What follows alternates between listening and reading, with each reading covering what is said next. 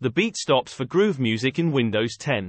In a new update for Windows 10 users, Groove Music will be replaced by the new Windows Media Player, keeping all of your music and playlists intact.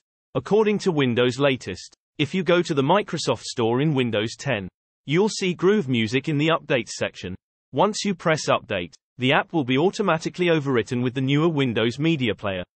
While the Groove name has been around since 2015, it's actually been around since 2006 when Windows Vista debuted as Zune Music to help manage content on your Zune device that was meant to rival Apple's iPod and iPhone devices. However, the app hasn't had any major updates in recent years, and the name ultimately became meaningless to anyone who found the app on their PC. Which is why it's only a good thing that Windows Media Player is replacing it. Windows Media Player doesn't just play your music, it can also play video files. From ones taken on your iPhone to any DRM-free files of movies and TV shows you have stored on your PC. In this sense, it's now more similar to the excellent VLC Media Player. You can also rip your CDs like it's 2001 all over again if you want to finally digitize your old music collection.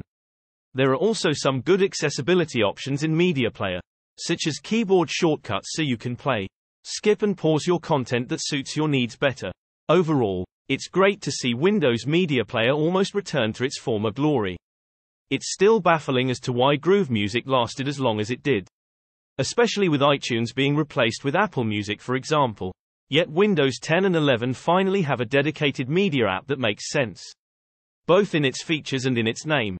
Now let's start to see some visualizers make a return next. Microsoft